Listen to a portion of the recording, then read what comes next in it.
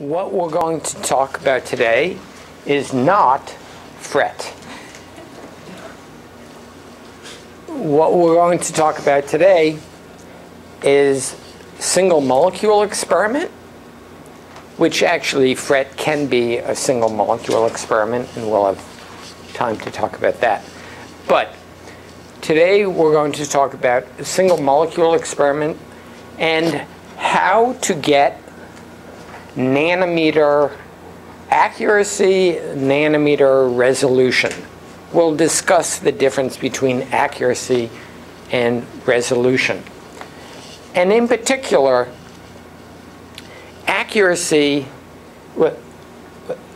tell me, what is accuracy and what is resolution? Who can tell me? Sort of weird. Good. Why don't you talk about it yourself for a minute?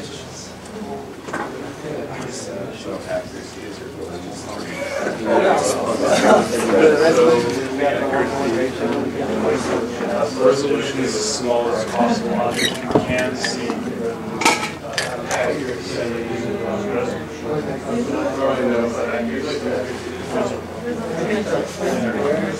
if you can get the resolution down to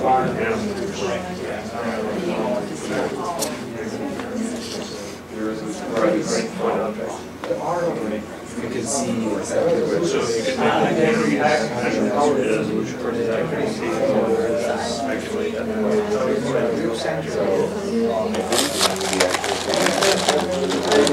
There's only two of them.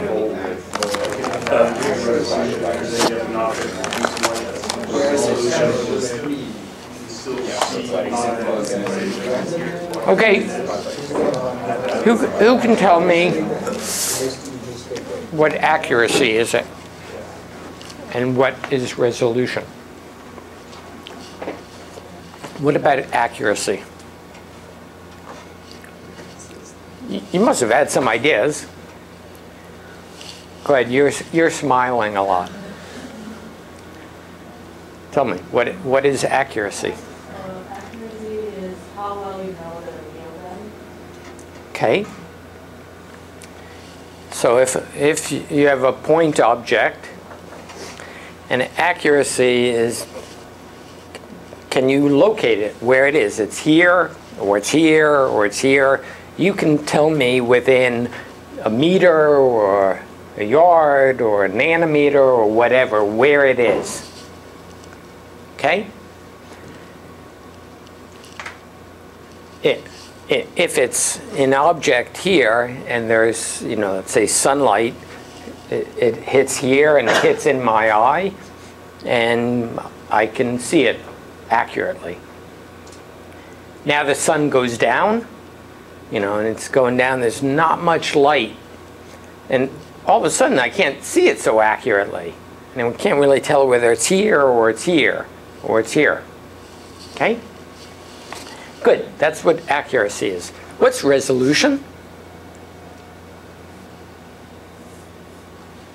Yes. Great. It's the precision of your measurements, or how well you can distinguish two objects apart. Okay, well, let's take the second one.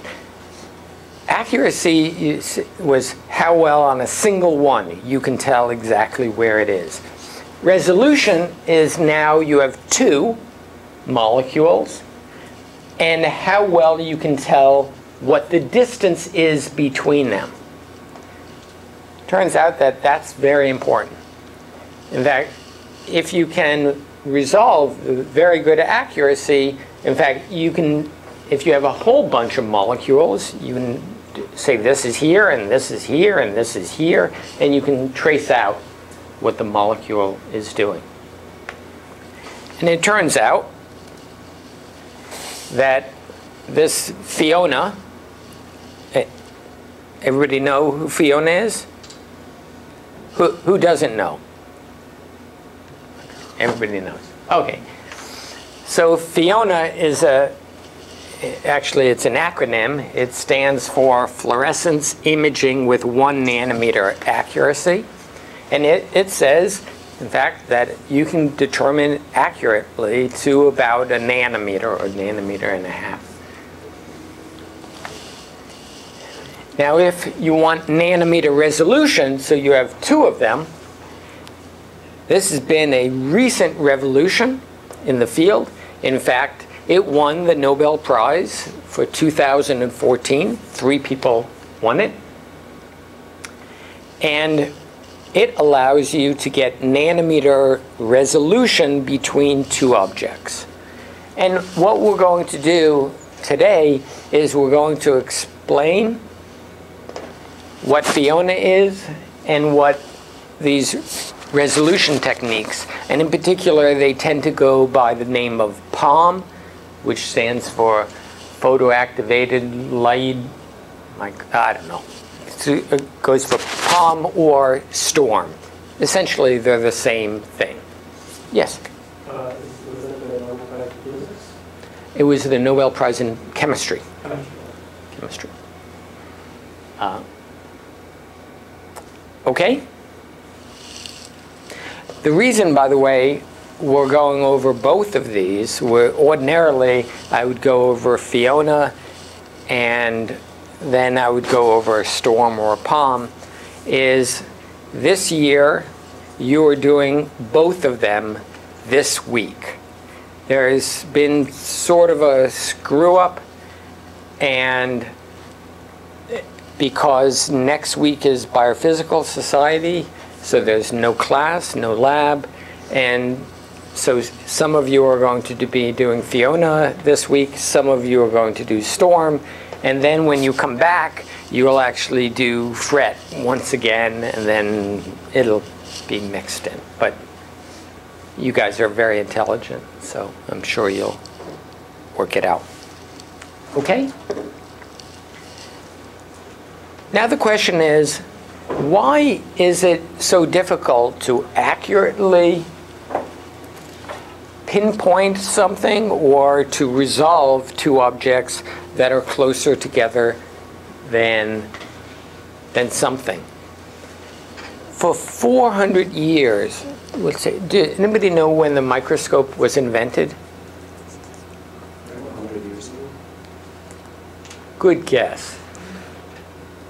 No, I think either it was 1461 or 1641. I don't know, say 400 or 500 years. The diffraction limit has been the limit of resolution.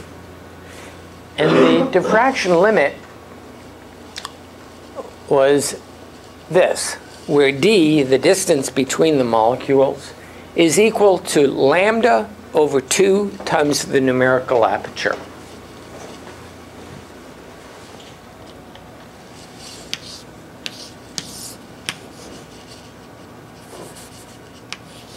What's the numerical aperture?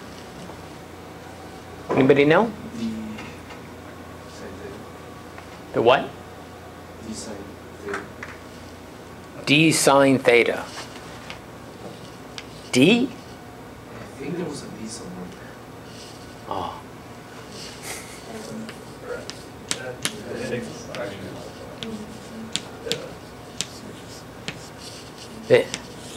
This is called the numerical aperture, which is basically you have an object and you're collecting the fluorescence at some angle. The bigger the angle, the larger the numerical aperture is. So if you're collecting 180 degrees, sine of 180 is what?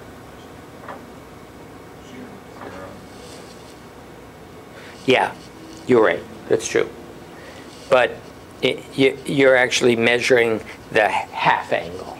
So theta over 2 equals 90, so 1. So if n is 1, which n is the typical, well, if it's air, n is what? 1.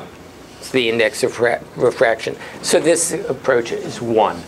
And it turns out that if you use N, as you commonly do, you use a water, then N is 1.33. If you use oil, N is 1.5. Doesn't matter. So you can get up to like 1.5. But for now, this is what the resolution looks like. It's lambda, which is the wavelength of emission, divided by 2 times about 1. So it's about lambda over 2. And lambda, if your fluorophore was, let's say, emitting in red, what wavelength is this? 633, but yeah, 600. So 600 divided by 2 means 300 nanometers is basically the limit of resolution. For that, for whatever, 400 or 500 years, that was the law. And it's been completely changed right now. And this is how it works. If you have a single object that is incredibly bright, but it doesn't matter how small that is, when you image it, you will get, this is a diffraction pattern, where the width is about 250 nanometers or 444, depending on, you know, whether you measure it down here or up here. It doesn't matter what the fluorophore is made of. It does matter its lambda, its wavelength, and it does matter about the index of refraction. So now, so what is accuracy? Accuracy is how well can you tell the center of this. That's the accuracy. That is, how well can you localize where the peak is? Okay? And we're going to show exactly what that is. Just wait a minute. Now, resolution, here we have 2 objects. They're both clear.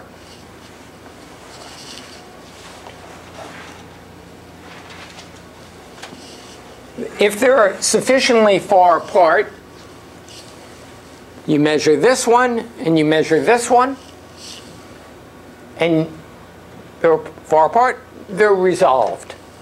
Then, in fact, as they're starting to move closer together, they start to overlap. That's called the Rayleigh criteria. Okay? What is this distance? Well, it's basically when they're about lambda over 2 apart, which is, you know, on the order of 300 nanometers. And let's say now they actually become closer. In that case, it looks like one big blur, and you cannot resolve it. So that's typically the classical definition. So what they've done is they've done certain things. Okay?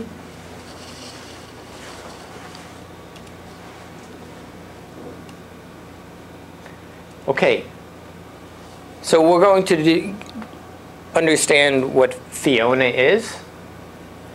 And let's first use an example. Let's say you have an isolated mountain. It's a single mountain, a single peak. And in which case, you can determine where the center of that peak is very well. In fact, infinitely well. That is, as long as there's a lot of photons, you know, shining off here and going in your eye. And it doesn't matter, in fact, that the peak may be 1/10 or 1/100th or 1/1000th the width. You can tell where it is. Yes?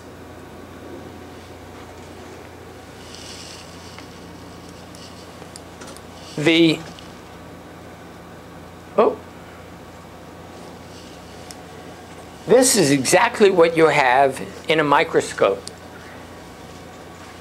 That single molecule is emitting, and it's emitting in a cone. Actually, for those who are familiar with it, this is actually an airy disk. But for our purposes, it's just as well to call it a Gaussian.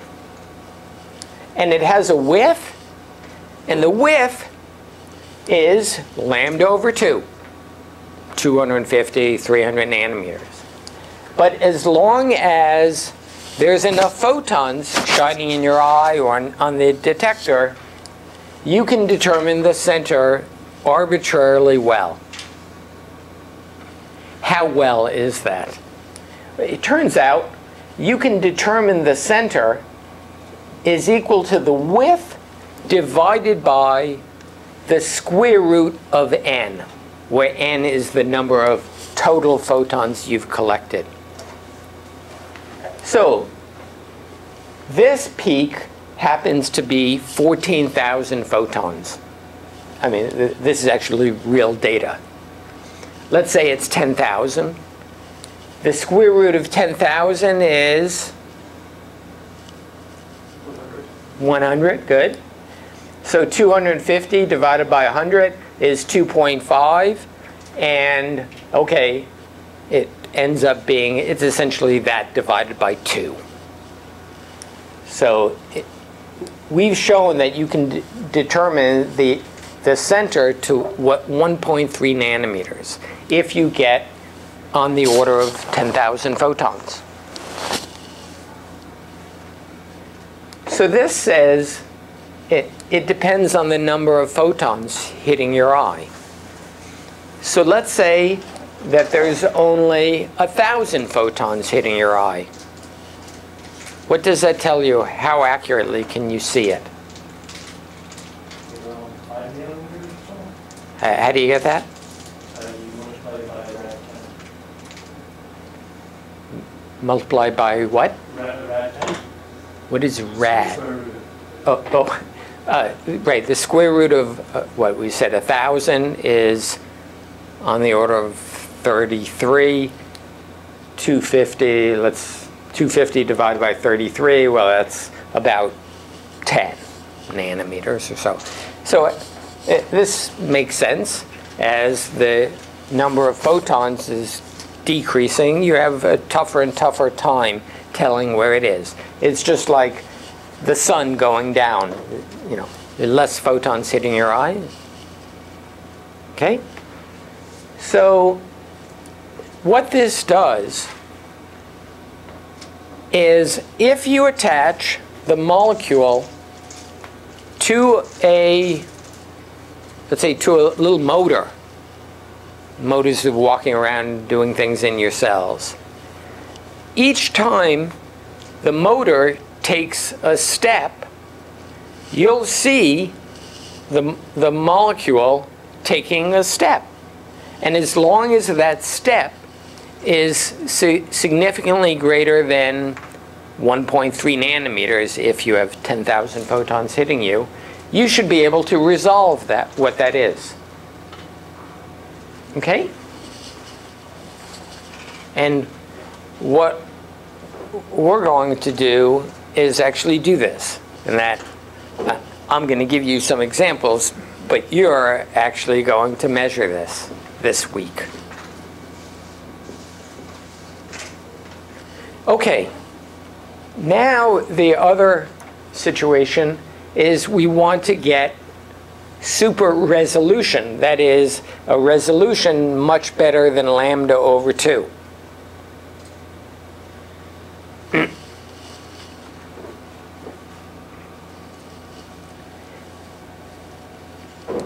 And this is just the picture that I showed before. Under normal diffraction conditions, this is resolved, this is sort of barely resolved, and this is unresolved. So what trick do you do to make it such that you can now resolve this? Anybody know? It's actually a very simple trick. Now you probably know because somebody actually told you. If nobody had told you, you'd have a tougher time. And so for those of other people who have not been told, this is your chance to win a Nobel Prize. Because it was basically this idea that won them a Nobel Prize. So you have this, and somehow you have to have this, and you have to have this sort of at separate times or something. Anybody have any idea aside from those two?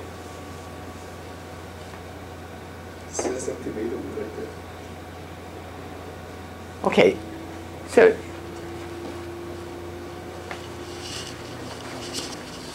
anybody have an idea? Okay, God, nothing like person to.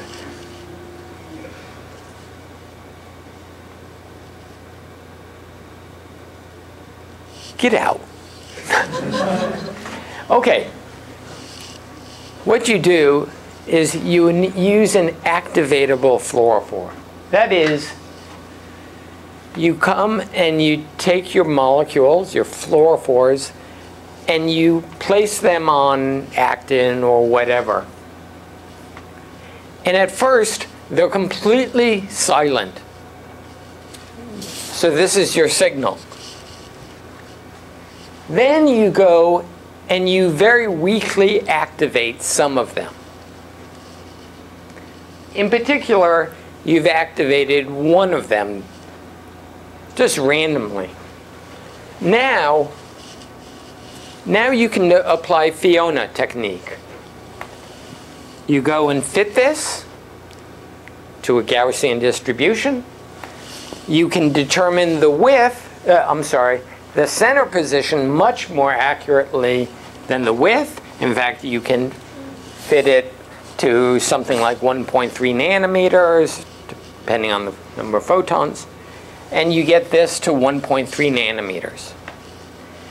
Then, after a little while, the fluorophore photobleaches, stops emitting, and you're like this. And what do you do again? You go and you turn back randomly another guy. And you get this to 1.3 nanometers. And then you store it in your computer so you know this is good to 1.3 nanometers. This is good to 1.3 nanometers. So the resolution of this is like on the order of 1.3 nanometers, or that times the square root of 2, something like that. So this is, in fact, super resolution. So now you can all go and walk up to Stockholm and say, I deserve the Nobel Prize. Yes? So my question is, when you try to excite these cells, how can be so accurate target together this molecule, that molecule, since it's so close to each other? But what is happening is some photons are coming in, and two of them are sitting there, and one of them happens to absorb a photon. The other doesn't. You know, it's like, you know, you're pregnant or you're not pregnant. It's true. When you're dealing with a single one, things are quantized. Or, you know. Okay? And so the fact that this guy is here doesn't, in fact, affect this guy, because you activate it in such a way, it's really low-level activation. In fact, typically what you do is you activate it by shining in a UV photon. Well, it's not just one photon, but yes, it's one photon that actually gets absorbed and then induces a chemical transition which causes the molecule to be fluorescent. And then what you do is you shine light, a whole bunch of light at it, and you cause it to actually fluoresce, because now there's actually only one fluorescent molecule in there. And then it emits, and then it dies. And then you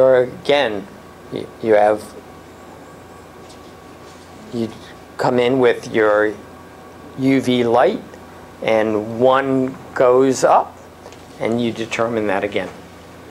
So in the whole process, you have like several rounds of excitation. Yes. So those molecules, they are all fixed. That is an excellent point. That there was a certain time that you activated the first one, then you induced it to fluoresce, it emitted photon, it dies, then you have to do it all again. The time resolution of this is very poor. In fact, the very first experiment on this was he looked at a cell, and it took him 24 hours to actually image the cell. It's amazing. Now you can do it something like in a minute or two. Still, that's pretty lousy. I mean, we generally look, 30 times a second. So it's pretty lousy. Now it turns out that there's another technique which we won't go over in class, which involves sophisticated optics, which can go up to 30 times a second. It doesn't get nearly as good resolution as this technique. This is POM or STORM, but it can do it in general at much better time resolution. Yes? So when we're taking an image this way, are we just taking several incomplete images with each ultraviolet flash and then just gluing them together? Exactly. Remember what I said, is you get this one and you store it in your computer, and then you take another one and you find this and you store it in your computer. Yes. Each one is a seriously incomplete picture of the thing. That is, it's a picture of what one guy is doing. And how can we know that we're not, in the second run, hitting the same molecule that we hit in the previous run? In fact, you don't. And sometimes this will completely overlap. You don't. In fact, and sometimes you'll get this one, and you'll then get another one, but actually it's sufficiently close that the accuracy between these guys is pretty lousy because you don't have enough photons. And in fact, that will ultimately determine your resolution. Yes? That wouldn't happen because wouldn't it follow bleach and then you wouldn't be able to emit anymore? Well, it's true. We're assuming it photo bleaches and it goes kaput and it's dead, and Now, it turns out occasionally you go like that, whoa! That's a very bad, pregnant analogy. And that's true. Yeah.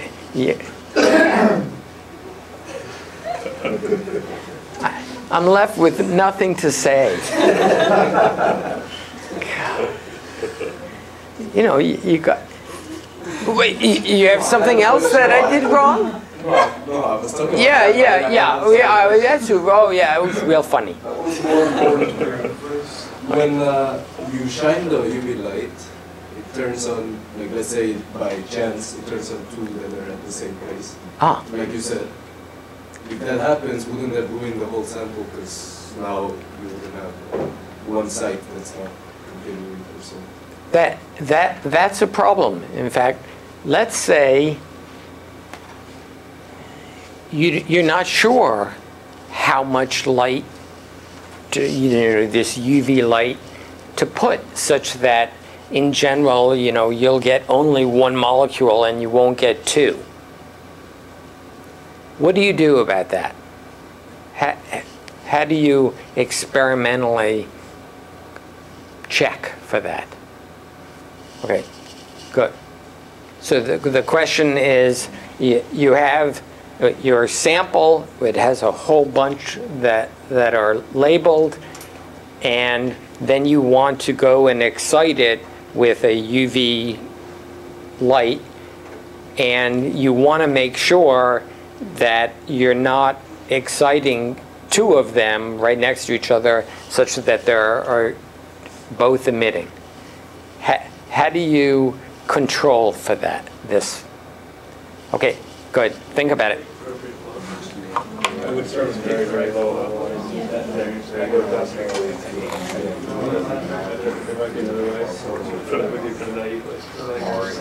That's right. Absolutely. And what should you see? What you take it at very low level, and you'll get a certain resolution that is, be able to tell that there's a molecule here and there's a molecule here. And then what kind of resolution will you get at higher laser intensities? Why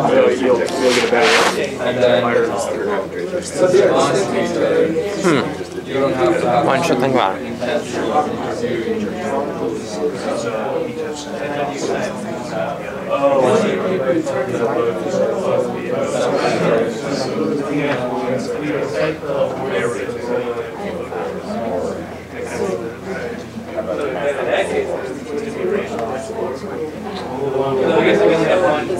So you use different activation thresholds. So you have one that activates within you, one that activates within you. What do you mean by scope? So let's say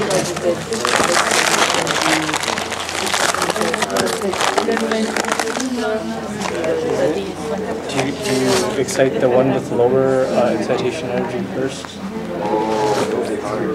These are identical fluorophores. Okay. Identical fluorophores. So then you use a filter. These are identical fluorophores, and but maybe they use identical fluorophores in chemical structure, but are they fluorophores like different? Give it like this.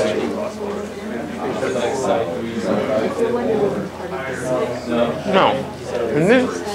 Exactly the same. They're exactly the same, because this is resolution, which is distinguishing exactly the same molecules. Okay. So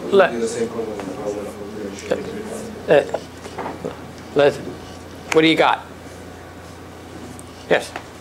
Maybe when you have so when there are two that are very close together that are fluorescing at the same time, despite using this technique, they should have an increased intensity. So maybe you can cut off the intensity. That's a good point.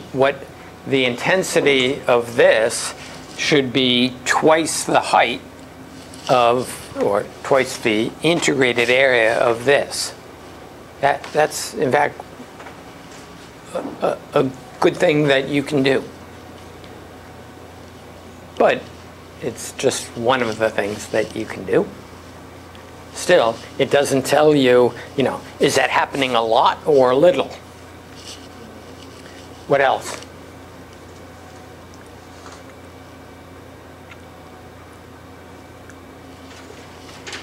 Charles? Yeah. I guess you can maybe limit the number of photons you're using to excite them. Good. Yes. Okay. How do you know what the limit is? How do you know? Maybe one spot per picture. One spot per picture? One fluorophore being activated per picture. Yeah, but how do you know that there's only one being activated? That's, yeah, but you see this, and this looks like one. Oh, if you see this, there's got to be something that there are two spots that somehow. This could happen, but you have high intensity, high enough to activate two at the same time. You will have some, several spots eventually. Yes, but right, but it doesn't tell you when you're getting two of them that are both emitting at the same time. Go ahead. Sure. You use an intensity beam that statistically will only activate half of your fluorophores, and then you just take a whole bunch of pictures. Okay. You do that process over and over. Okay, but wait, you take an intensity which will excite half the fluorophores. How do you know what that intensity is? You have to experimentally verify it. Okay, you know, this is the real life. How are you going to experimentally do this? Yes? Make sure that only on average there is only one photon hitting in one radius coherent distance. Okay, how do you do that? What? Calculate? Oh man, some of us don't know how to calculate. Did you go from like the lower limit to? Go ahead. Lower. So like at one point, like you would be going from very low intensity, so that you don't see anything, and then just keep increasing until you see something. Okay. And if that thing that you see has double peak intensity, then you can lower it a bit more. Yeah, I'll go through a whole bunch of different intensities, trying to excite it, and then you can get the data. Bing, what is it? Bing, you know. Yeah, you got it. What you do is you don't do any calculation. Well, at least not much of one. You shine a bunch of different laser intensities at it. First you do it, you know, super low, and then what you do is you get a picture and you calculate what the resolution is. For example, in your picture, you know, you maybe have a microtubule here and a microtubule here, and at some point, you know, you can see them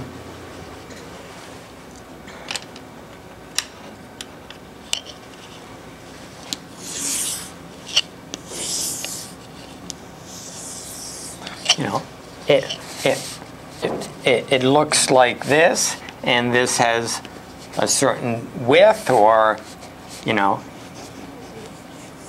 like this, and then you turn up the laser and turn up the laser and turn up the laser, and you'll actually, it'll look like that, and eventually you turn it up such that, you know, let's say you're activating all of them. If you're activating all of them, what should the resolution be?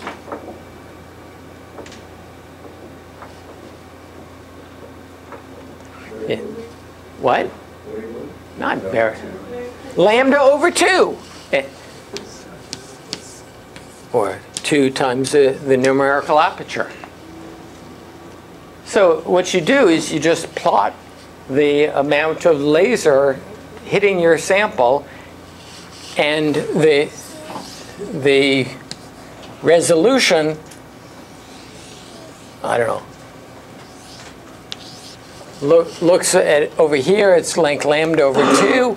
Here it's less, and it goes less. Well, actually, at some point, it'll start increasing because you've no. no. It'll just take you forever to actually see the molecule because you're exciting with UV light. Nothing's emitting, and then occasionally once every 5 minutes you get one photon, something like that. Okay, so it's very simple. You actually go and you just change your laser intensity.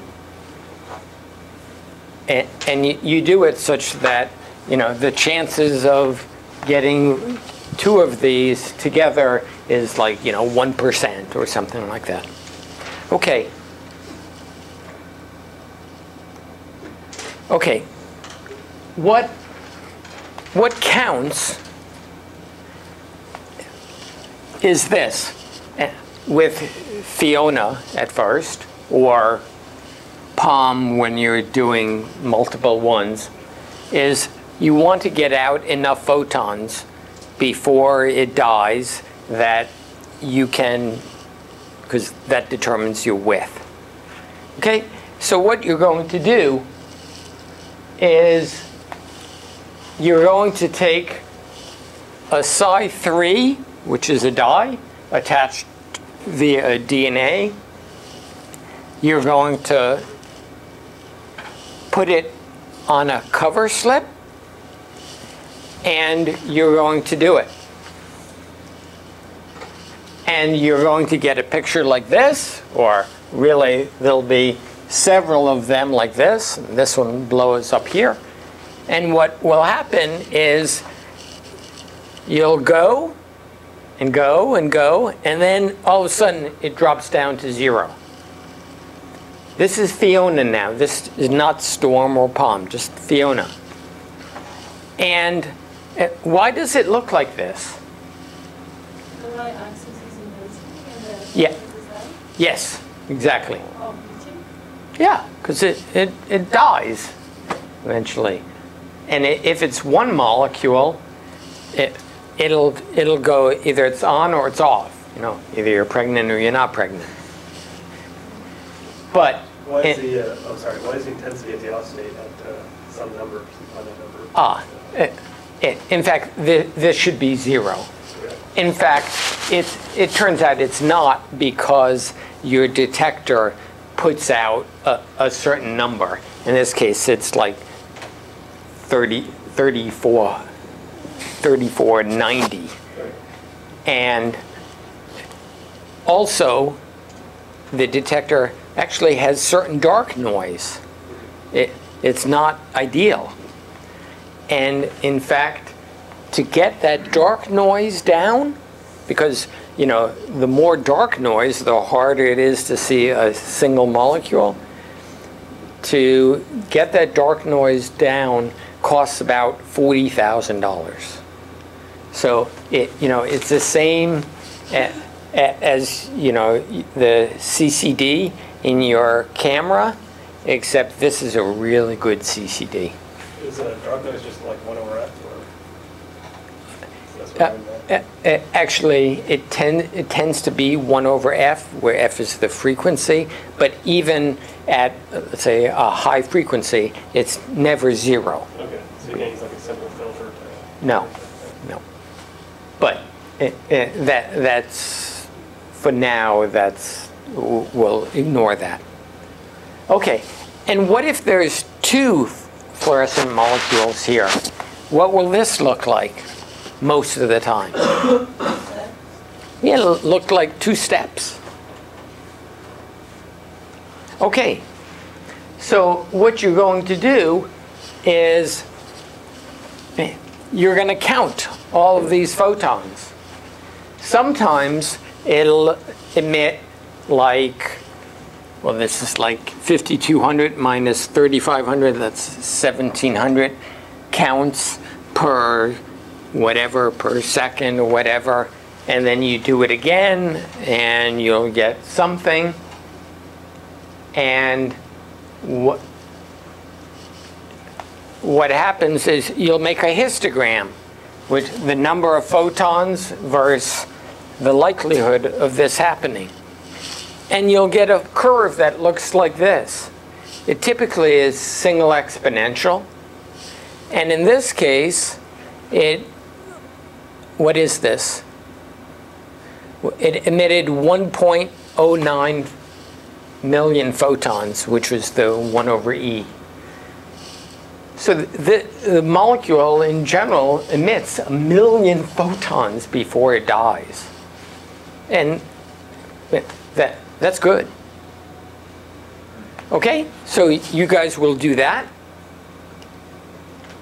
Then what you'll do is, I mentioned about this molecular motor inside your cell. There are 3 types of molecular motors. One is called kinesin, one is called dynein, and one is called myosin.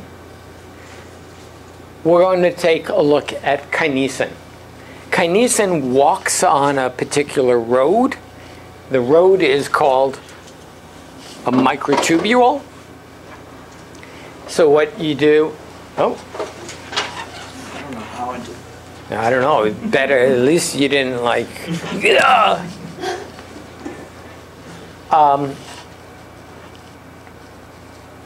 So this is a microtubule. Kinesin walks on it, and it turns out this roadway has a north and has a south, which we call just plus and minus. And kinesin is such that it only walks north. Turns out dynein is another molecular motor which only walks south. But we'll do it with kinesin. Kinesin is a molecular motor which has 2 legs. And in fact, it's held together by its body, and then up here it carries a cargo. In this case, it's a protein that needs to be moved. In our case, we're going to put a fluorescent molecule on it. Yes? So when you say it works, I'm just curious. When it works, so it's like really work? Does it really walk? Yeah. So Good question. It feels like really work. And that, in fact, was the question that, well, it got me a full professorship. It didn't, I had already gotten tenure, but yeah. So exactly that question. Does this thing really walk? We're going to answer that in just a minute, okay? So at first, though we're not going to answer that, we're going to answer the question, how far does the thing walk for a given,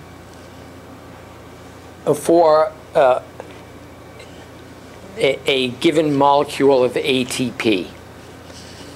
You know, because what happens is that you have the feet, and you have the back foot.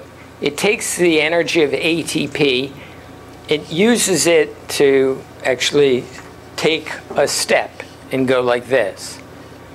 And then the other step goes like this. And so the question is, you know, does it go like that? Or does it, you know, go like this? Or, not to prejudice the case, maybe, in fact, it does a sliding type of motion. But either way, if you measure at its head up here, it's going to go a certain distance. And we want to measure that. Okay? So what we have here is you have a microtubule, and right there you have a single molecule of kinesin labeled with a quantum dot. You give it a little bit of ATP, and it walks. It's pretty amazing. And then you plot it as a function of time, and this is position, And look what's happened. At first, it's basically stationary. Then all of a sudden it gets an ATP, comes up here, and then quickly another gets another ATP, and then comes up here, takes a while, gets another ATP, takes a while, and so forth. So in fact, what we can do is we can look at the step size of this, and we can make a histogram of it.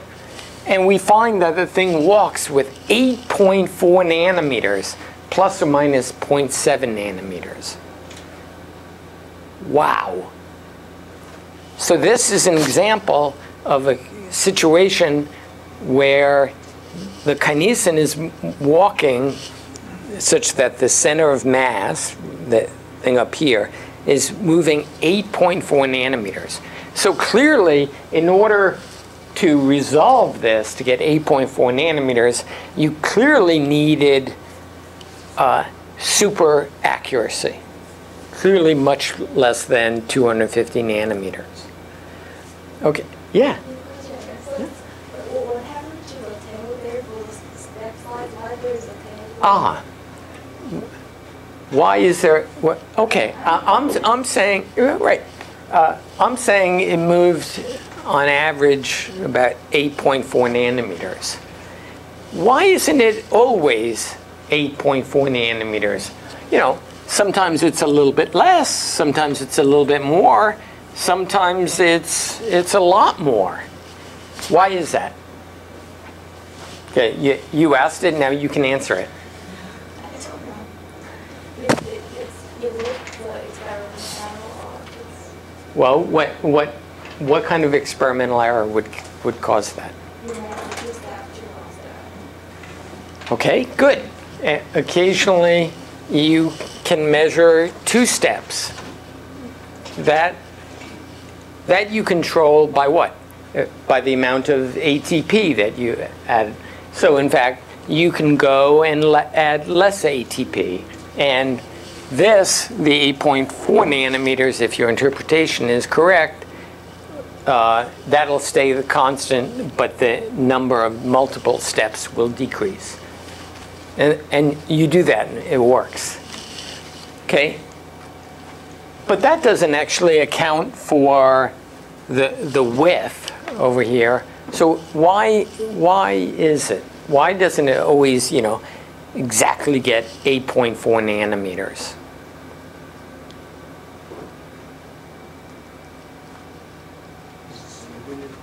What's that? Is it slippery? Is it slippery? That is possible. Maybe, in fact, what happens is sometimes it walks 9 nanometers and sometimes 7 nanometers and sometimes 11 nanometers. That's possible. But but before we come to that conclusion, we have to know about the individual accuracy of, like here, for example, that's 14 nanometers, but is it 14 nanometers, plus or minus 0.001 nanometers, or is it 14 nanometers plus or minus 5 nanometers? What difference in the slope? Don't move. You count as a single step, but it's actually moving longer. Well, that's on the time, not on the... It does depend on the time course, and you can see, like this one, you get the average, where this one, there's very little time. That the total number of photons here is much smaller here than here. So in fact, at each point, you'll get some distance, say 14 nanometers, but in fact, there might be plus or minus a big number, because each of those points, you collected only a few photons. And that is, in fact, actually exactly what this is. Works out just fine. So in fact, the evidence is that it, in fact, walks with 8.4 nanometers each time, but that sometimes it does it kind of fast, and so you don't get to collect many photons, and sometimes you go kind of slowly and get to collect a bunch of photons. Yes? What about the inherent fluctuation of the kind of quantum dot Mason just moving around? What about the inherent fluctuation that, you know, it takes a step and, you know, it's going like that? I'm also guessing how you smooth your data matters too, right? Yes, these sorts of things matter, and in fact, you have to go and analyze it, a smoothing function in many different ways, and we do that. The smoothing function actually has a little bit to do with it. Not a lot, but it does have a little bit to do with it. So you guys use like the Drew light function? You can do either a t-test, or you can do an HMM, a hidden Markov method. There are a number of them. Okay. Wow, it's 5 o'clock. Okay, let me go through, let's say in the next 5 minutes, you know, we're going to be in hyperdrive, okay? Okay, so we did POM. We did FIONA. And by the way, you're going to get this. You're going to get the 1/e time of a fluorophore. You're going to attach a fluorophore to a kinesin. You're going to get kind of the step. Then you're going to do POM. And again, this is the idea, is you have a cell and you label it all over the place, but it's dark. Then you come and you activate it, and then you get your image. And if you get your image at real high intensity, you get the λ/2. But in fact, if you do it where you're getting super resolution, you know, this guy turns into this. This guy, you know, turns into that. And notice here, your resolution is sufficiently good. Notice right there, there's actually a dark spot. This proved that these are what are called Clathrin-coated pits, that actually there are pits, and that there's a hole in the middle that actually allows things to go through. And what we're going to do, and you're going to do this week, you're going to take these microtubules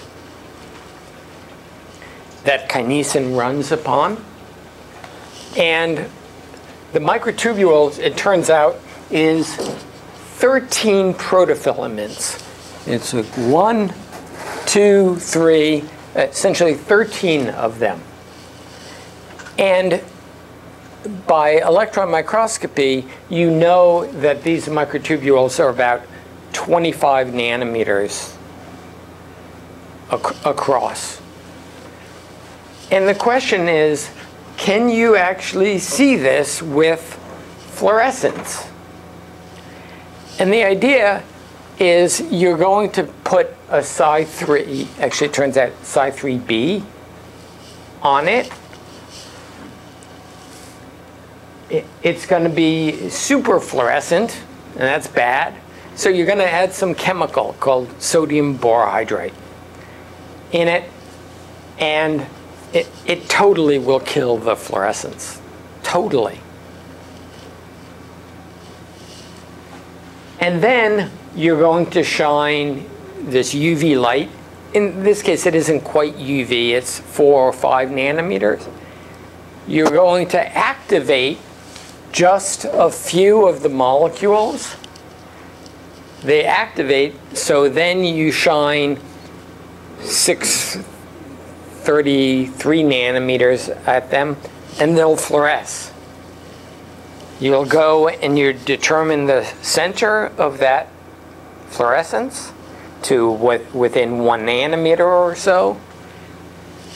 You'll record it, and then you'll do it again and again. And you'll see something like this, you know. And then in total, it'll look like that. That's with conventional fluorescence. Woo! Got like, woo! So this is the super resolution. And, oh, don't worry about this. Okay. And that's my 5 minutes. Okay, so what you will do this week, you will either do FIONA, or you will FIONA on, I think you'll get to kinesin, and STORM you'll get to measure this microtubule where you can see much less than the lambda over 2. Okay, thanks a lot, guys.